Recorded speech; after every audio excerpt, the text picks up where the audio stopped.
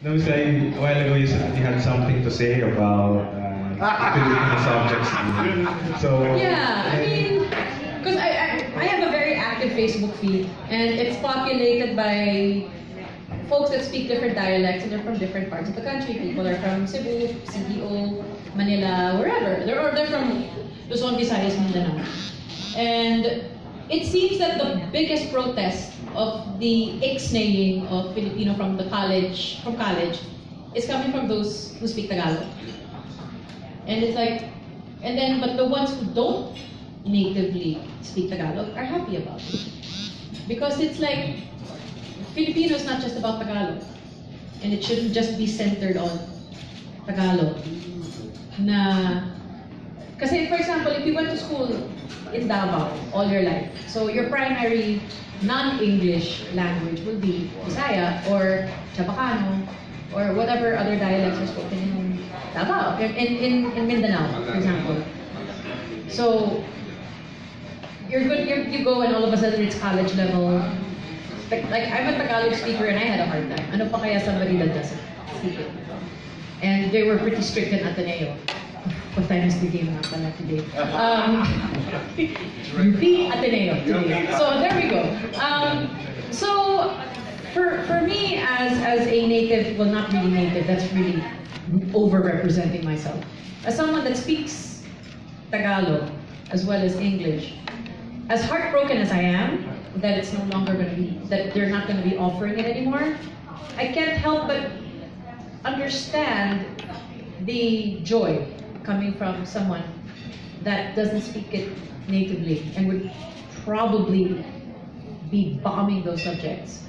So it kind of levels the playing field for everybody. But I'm hoping that it's still offered, though, if not in an official capacity, then as an elective, because it's still beautiful to learn. And there's a lot of literature to read that may not have been available to someone in another part of the country, or have it be offered as something that everybody from any part of the country could equally enjoy. Na the Tagalog speakers don't have a leg up on something, if that makes any sense at all. So that's what I wanted to say. Ako si Mr. C. May idhanagdag ka. Ako? Wala. Okay, so ano lang, since me na lang po being national artist, kumusta naman mo? Pareho lang. Kilala mo naman ako. Pero, how did you react when you found out about it? Okay. I just want to tell you that they called me on Monday, which was October 23. I had a call from CCP, and it was Lillian who said, "Mr. C, you have to be in Malacanang on Wednesday." Why?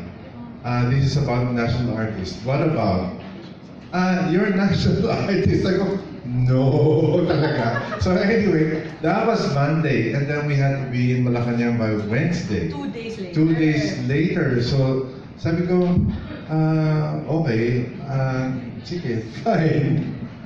Now, the effect, wala ba siyang effect? Wala pa.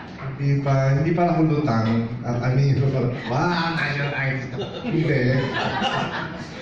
Walang ganon, except that I think it's the people around who are quite excited about it. There's more people like the public. Dati siguro nahihiya lumapit sa akin, pero a lot of them now are brave enough to come to me and say congratulations. Pag biglang naging approach ko, congratulations, you're Mr. National Artist. And then maybe later on, mararamdaman ko. Kasi I just, wala, ganun din eh. Matao pa rin ako, yun. Hindi naman mawawala yun. Extra income? No, may allowance pero wala pa siyang, hindi pa siya napoprocess. Meal allowance po. Meal allowance? Meron kaming meal stop. Alam ko na Ryan. You can price yourself higher than now.